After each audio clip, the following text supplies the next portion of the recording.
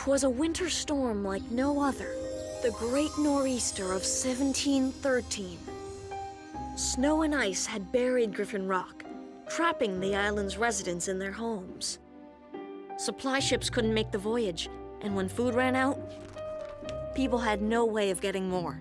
And then, one snowy night, a mysterious visitor slipped unnoticed into every home and left bread in the empty pantries. No one ever discovered who this benefactor was. So thereafter, he became known as the Rider of Midwinter. Clearly, this rider kept his identity a secret for fear of being arrested as a trespasser. So people give presents now as a way of honoring the mysterious rider who saved the town?